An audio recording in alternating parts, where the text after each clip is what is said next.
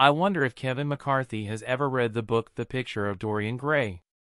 And if he did he recognize in the pages his own reflection? In the past few days, Kevin McCarthy has been in the news with a vengeance for all the wrong reasons.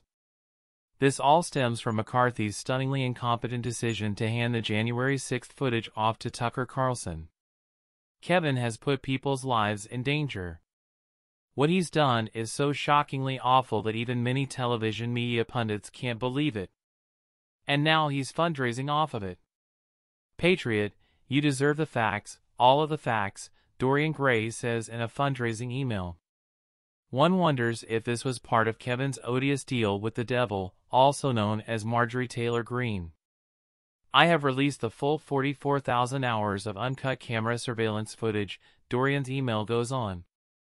This is most definitely not something to brag about, and the fallout has been harsh for the cowering McCarthy.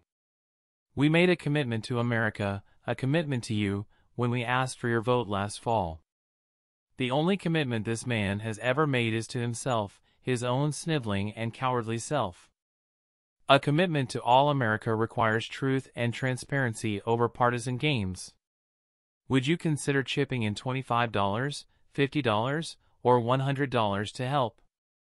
Dorian Gray's personality is described as ruthless, cynical, and like a moth to a flame.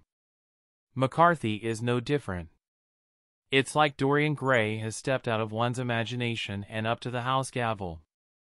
McCarthy has endangered the lives of many with this utterly awful, emotionally bankrupt move. He will go down in the history of the Dorian Gray of politics, the Benedict Arnold of the House of Representatives, and a laughingstock to everyone.